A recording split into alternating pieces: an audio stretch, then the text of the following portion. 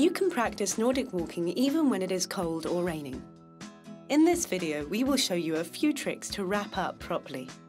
First, we will talk about the multiple layer method and how to adjust this method to the weather conditions. Finally, we will show a few useful accessories.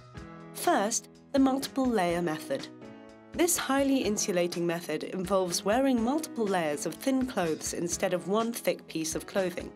Usually, a multi-layered outfit is divided into 3 parts: the base layer, the middle layer, and the outer layer. First, the base layer. Really thin and fitted, it's there to expel any sweat and to dry quickly. This layer is usually made out of polyester or merino wool. Avoid cotton, it soaks up moisture and dries slowly. Then the middle layer. Looser than the base layer and slightly thicker, it is there to insulate the body from the cold by keeping warm air close to the body. You can choose a fleece or a thin quilted jacket. Finally, the outer layer. Also called the shell, it protects the body from the wind and the rain. You should favour breathable waterproof jackets with membranes, which allow humidity from the body to be released while keeping you dry. In the case of strong rain, you can wear a 4th layer that is 100% waterproof, like a wax jacket.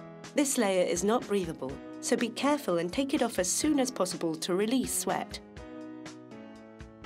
Second, how to adjust the number of layers that you wear depending on the weather conditions.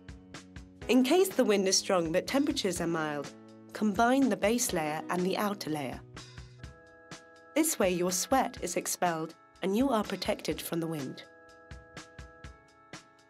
In case it is cold but not windy, wear the base layer with 1 or more middle layers.